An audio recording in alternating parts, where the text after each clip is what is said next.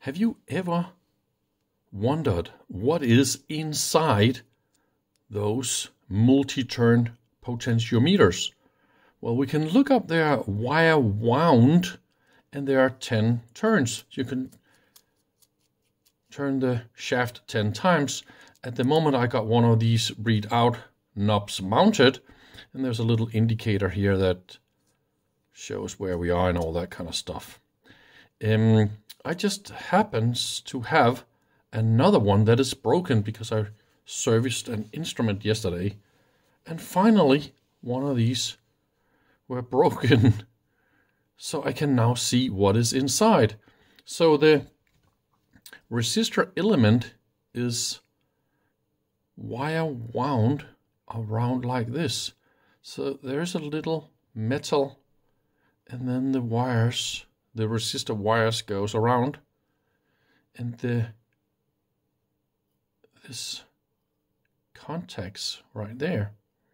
So this is actually where the resistor element starts, and then it goes 10 times around with thin windings around this.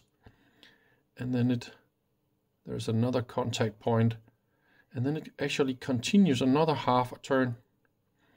Down here, this is the center connection point to the center of the resistor. And see, there's another really cool thing.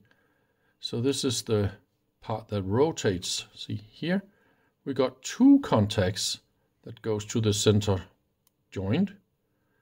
And then there is another contact point in here. See those 2?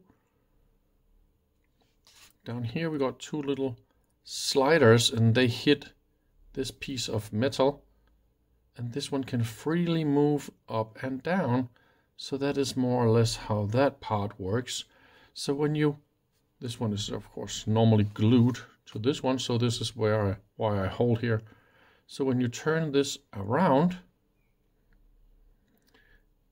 this part here moves up and down, and this one here is a little bit broken. This springy part here is what touches the resistor element, and the resistor element is in the groove here. And this is of course why this one is a little bit at an angle here, right? So this angle fits perfectly with the angle we have down here, because they are in a spiral all the way down. I think it is quite an amazing mechanical solution, and I always wondered how they look inside. I never dared to open one because they are very, very expensive, and normally they never ever break. But something heavy hit this one and broke it. So thank you very much for watching. I hope you learned a little bit about how they are made. Bye bye.